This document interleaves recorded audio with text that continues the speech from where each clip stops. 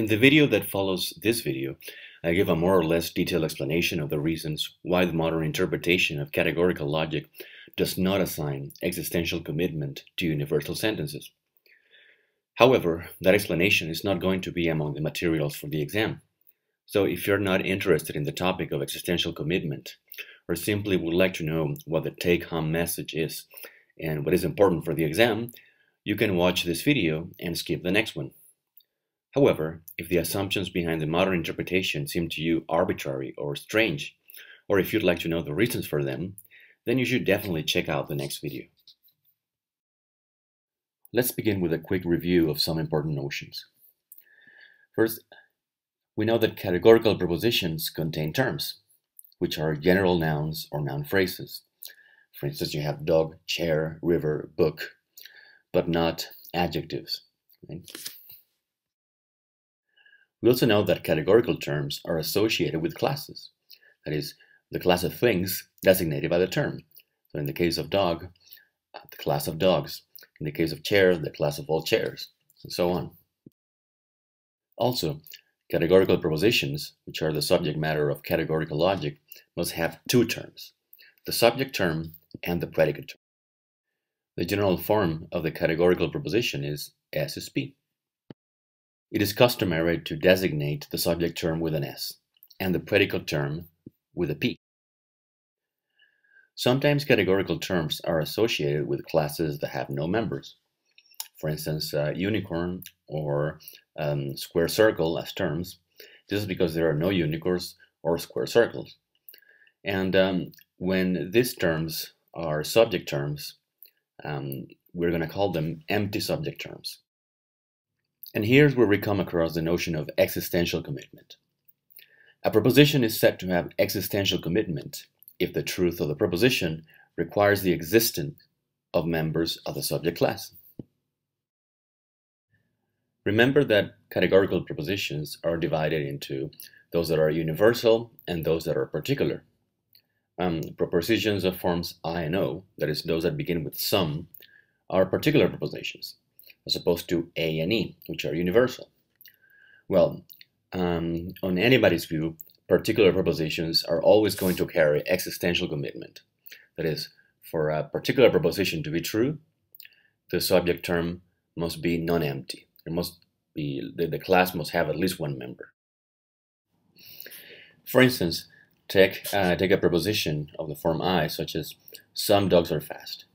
Well, that implies that there are ducks. And that is because if one is true, then two must be true. Likewise, sentence 3 implies or entails sentence 4, because if it is true that some unicorns are not friendly, then there must be unicorns. And of course, that means that although 1 can be true, 3 can't be true, right? That is because there are no unicorns. So we said that the truth of 3 requires the existence of unicorns, that is the class associated with the subject terms. Since there are no unicorns, then 3 can't be true. And what about universal propositions? What happens to universal propositions whose subject terms are empty? So take 5 and 6. All unicorns are pretty. These are the form A. And no unicorns are pretty. Are they true or false?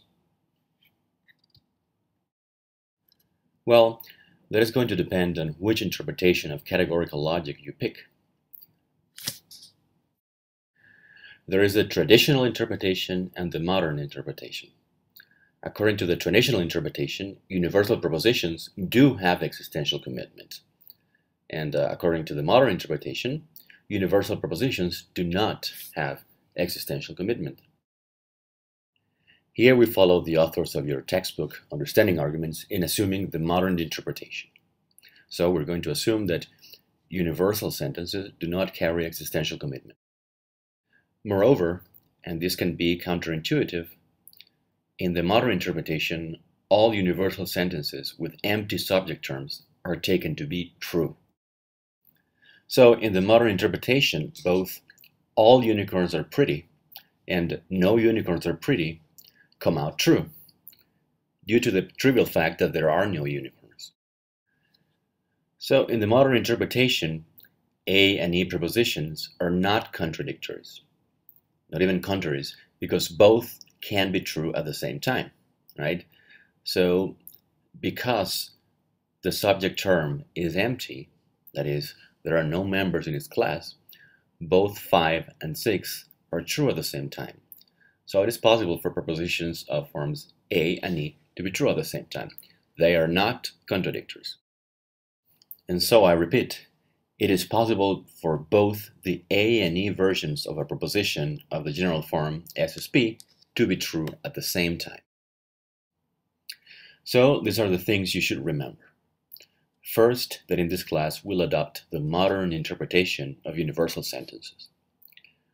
Second, that according to the modern interpretation, universal sentences have no existential commitment. And so that, as a consequence, the A and E forms of a subject-predicate proposition can both be true at the same time. Therefore, they're not contradictories.